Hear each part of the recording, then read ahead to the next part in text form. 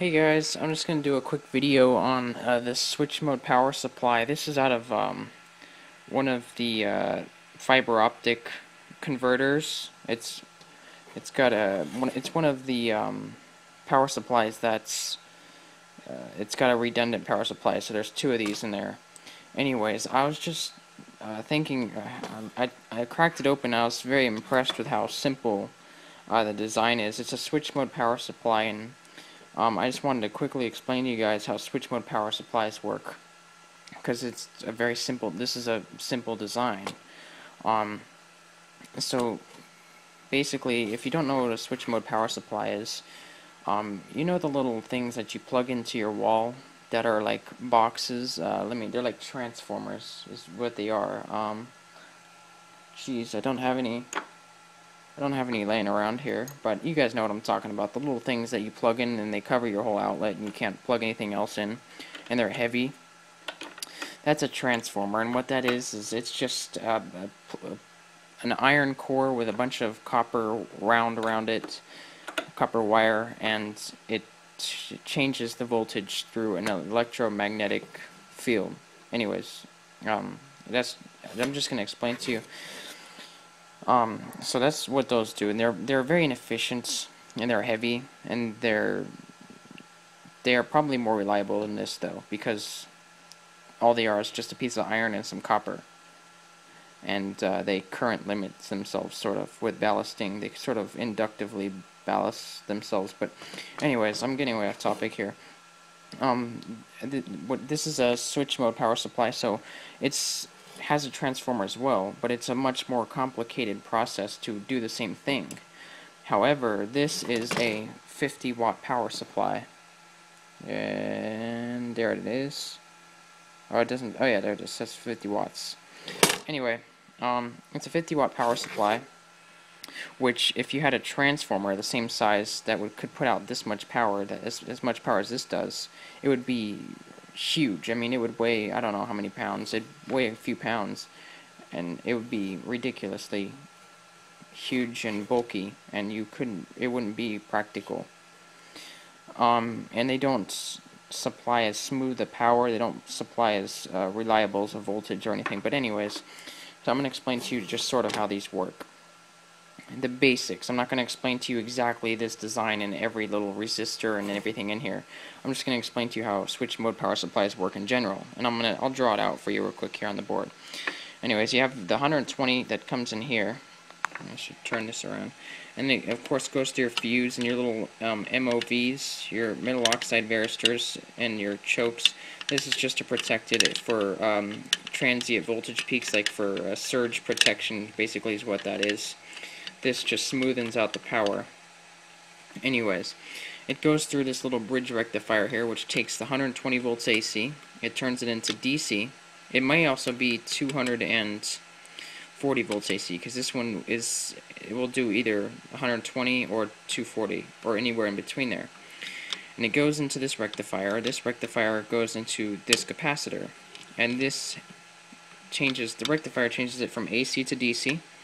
So it's going from the AC that's coming into the wall to DC and stored into this capacitor as a reservoir for when you have peaks, or when your peaks are zero. So when you have an AC wave, here, let me draw this out for you. When you have an AC wave like this, you're always going to have a period where there's 0 volts right there, and this is going to be 170, because AC peaks at 170, or at least 120 volts does peak at 170 volts, and there's always going to be this point where you have no current flowing, right? I don't know why I drew another circle. You're going to have this point right here where there's 0 current flowing. There's nothing going, so there's no electricity flowing. And in order to compensate for that, you have the little capacitor here, which supplies current. It's sort of like a very fast battery. It's not a chemically stored power, though, so it's it's very quick at supplying power, and it supplies just enough power to cover for those points where you have 0 voltage or 0 current flowing. Anyway, so you have your DC supply here, and then you have one side, the positive side, that goes straight to the transformer. This is a switch mode transformer. So this has a primary of whatever voltage you're supplying to it. But anyway, so you have the positive leg that goes straight to the transformer, and then the negative leg goes into this MOSFET. And a MOSFET is basically just a switch that can switch very, very fast. It turns the DC current to this transformer and switches it back into AC, except at a higher frequency. This little chip over here, which is an SK8085. Again, I'm not going to get into the very specific design of this because every switch mode power supply is different, but this is just a very simple one. This chip right here supplies a very, very high frequency. I don't know, I didn't look at the exact frequency. You can set it for this chip. It's a pulse width modulated frequency. So I'll draw that out in a second, but what it does is this supplies a tiny little pulse, and it reads how much the transformer is getting, and it basically supplies the pulse to this MOSFET to tell it how fast to pulse. So what's happening is you have, here, let me draw the whole thing out just kind of in general here. Sorry about if I'm shaky, but anyways, you have AC current, 120 volts, 20 volt, and it's coming. And we're not going to do all the metal oxide varistors and the fuses and stuff, but we're just going to keep it simple. And you have your, sorry for the crappy drawing, I'm not even looking at the board, I'm looking at the screen here. Anyway, you have your bridge rectifier. This is a crappy bridge rectifier. Anyway, I'm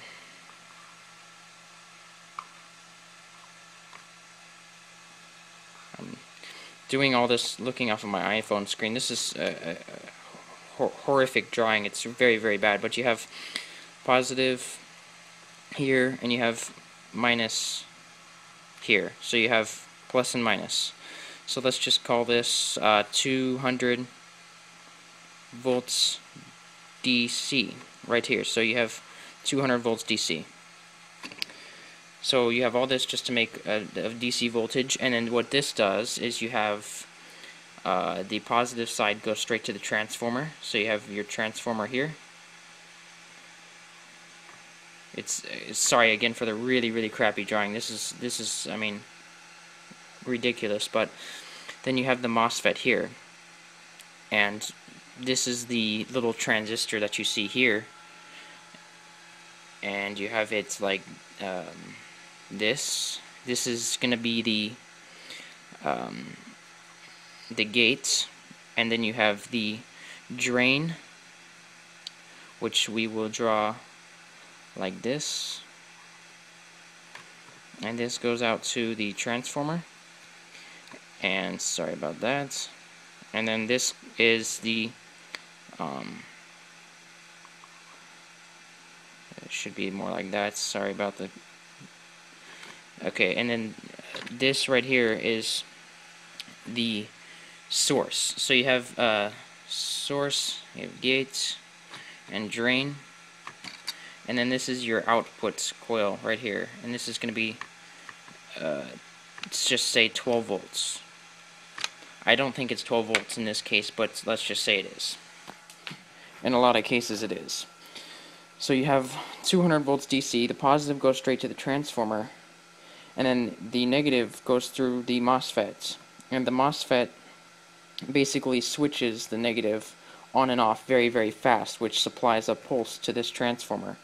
Now, this MOSFET is switched by the little IC, which we'll just draw as a square, and we'll call it IC, and this is different in every case. Whatever the part number you have, it's going to be a different chip in every case. And then the IC supplies the pulses to the transistor.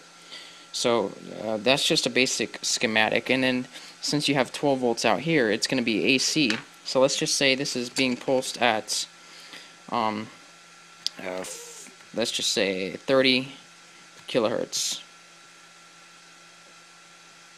So you're going to have 30 kilohertz of 200 volts going into here, and you're going to have 30 kilohertz of 12 volts coming out here. And then basically you rectify that again. I'll draw this a little bit different now to show you a little something different. And hold on, sorry about this, guys. And I can't edit this because my laptop isn't here right now. Anyway, so you have it's pulse width modulated, which means it's not a 50-50 cycle. So the pulses going into the transformer look something like this. And it peaks just at small times. And this is what controls your currents, your voltage coming out of the transformer.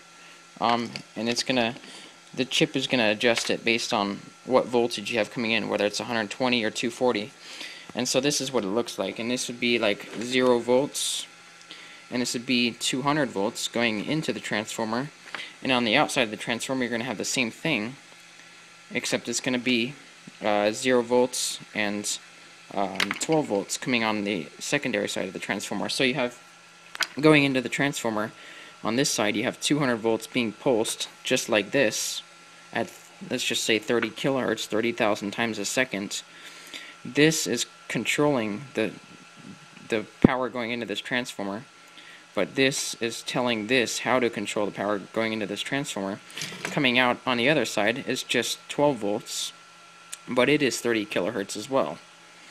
So you got to turn that back into DC, so you just have another little rectifier right here, and what that does is it takes these pulses at 12 volts, so you have, now you have your transformer, and you have your 200 volts AAC going in. This is going to be 30 kilohertz pulse width modulated. It's going to be PWM, and then that's the primary side of the transformer. And on the secondary side, it's just going to be 12 volts PWM, and it's going to be the pulses just like I showed you at 12 volts. So it's going to look something like this.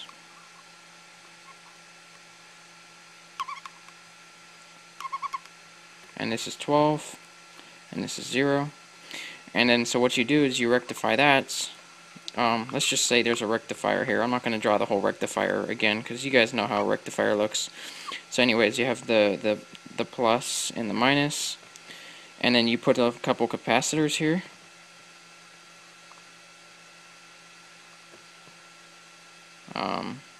Just like that. Sorry about that, guys. My iPhone stopped recording like it normally does, so it's annoying, but anyway. This is it. So you have 12 volts pulsed like this coming out. It goes to the rectifier, which is, let me see if I could turn the flash back on. That's the little rectifier. So you have the transformer output feeding into the rectifier, and then it goes to the capacitors. That's all of these little canisters right here, these guys. And then of course you have a couple inductors and stuff to filter out the pulses. Anyway, so then you have the 12 volts pulsed. It goes through the rectifier and it's filtered. And what this does is the filter caps make it so that it has a constant voltage, so that the voltage is steady. So again, I showed you how the capacitor works for a perfect AC sine wave. You have your sine wave, just like that, and then you have, it's at 0. There's a 0 point where there's no power, and the capacitor has 12 volts, so it fills in for that split second when it's 0. Same thing here. You have to have a lot more capacitors because you have a lot more downtime. See, this is all 0 right here. This is all 0, 0, 0, and this is 12 volts. 12, 12. And so this is giving you pulses of 12 volts, which is charging these capacitors, and then when it's 0 volts, because there's no electricity coming out of the transformer, the capacitors will supply that 12 volts during that time, and that gives you a steady, just 12 volts outputs coming out of here. And that's your 12 volt power supply, and this is going to be 12 volts DC. So that's pretty much it as far as the switch mode goes. that's a switch mode, just a linear power supply. I mean, I'm not going to erase it all real quick, I just show you. A linear power supply just goes into a transformer, a big, bulky, huge, heavy metal transformer. It's made out of iron. This is made out of graphite. It's like a ferrite type of material. It's not a graphite, but it's sort of like that. And you have 120 volts AC, 60 hertz going in. And then on the output, you have your whatever voltage. Let's just say in this case 12 volts. These are not proportional or anything. This is a crappy drawing I'm doing all. It's explaining it, but it's not too detailed, and it's very 5-minute sketchy crap. Anyway, this is 12 volts AC at 60 hertz. And then you just have a bridge rectifier and a couple capacitors. So you have, going into it, you have 12 volts, or 120 volts. 120, I know it's 170, but let's just stick with the average amounts here.